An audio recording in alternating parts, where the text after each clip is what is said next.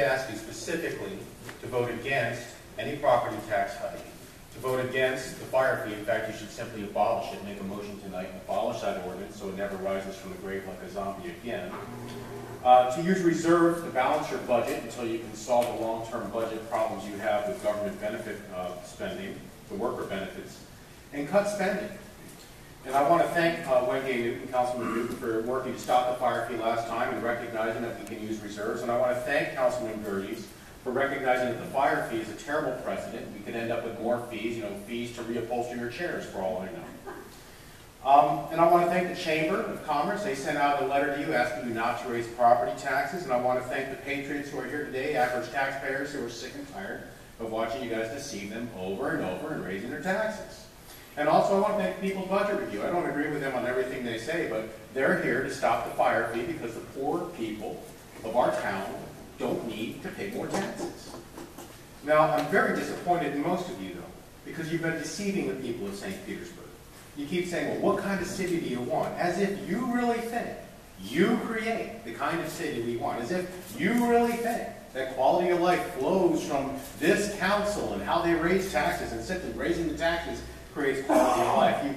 You say things like, we're going to deconstruct the city. Is that a threat?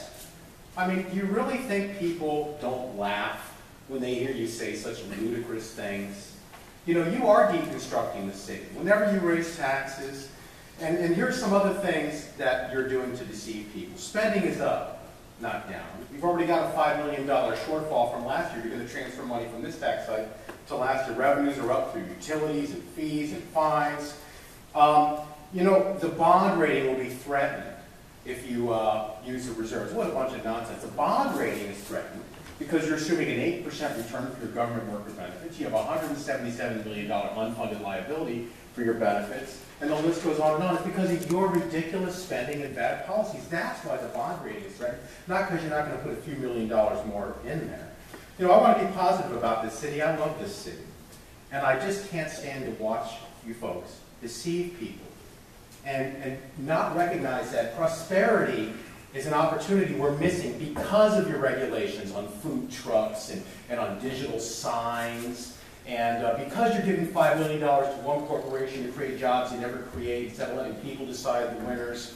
The list goes on and on. You are not making the kind of city we need. The kind of city I want to live in is a kind where a father of a small family keeps the money in his pocket and he goes to the arts community and spends it. Or he spends it on his kids so they have opportunities he never has. That's the kind of city I want to live in. And sadly, you're never going to change, which is like folks like me have to run for city council next year because you're just going to keep deceiving people and raising their taxes. Please don't do it anymore.